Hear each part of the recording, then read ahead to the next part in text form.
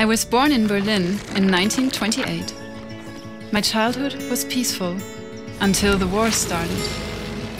We lost our farm to air raids and my father to the draft.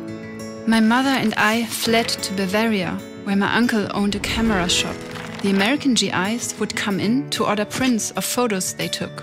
And they took a lot of photos. An American soldier named Leo became a fixture in the shop. We really liked having him around. Leo and I became very good friends. My mother invited Leo over for dinner, and he helped us make our modest meal. Evergreen needle and flour soup with butter and cheese. No bread.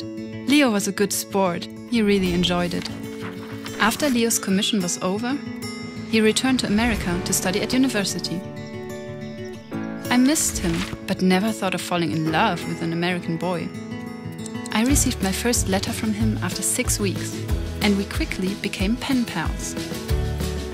I told Leo how our neighbors had received care packages and how much we needed supplies and food. It was $10 to send a package, and in those days, that was a huge amount of money. But Leo knew how hard our lives were and scrimped and saved to send us a package. Opening the package was an adventure. Cocoa, packs of cigarettes, coffee, like Christmas. Leo sent us many packages and soon asked me to join him in America. There was a mountain of paperwork. They didn't want American boys to marry the enemy and made it as hard as possible.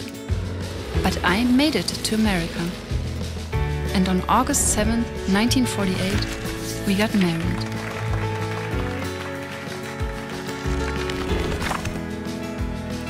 I'm Leo Kissel. I'm Helga K. Kissel, and we're here in Colorado Springs to reminisce about the good old days.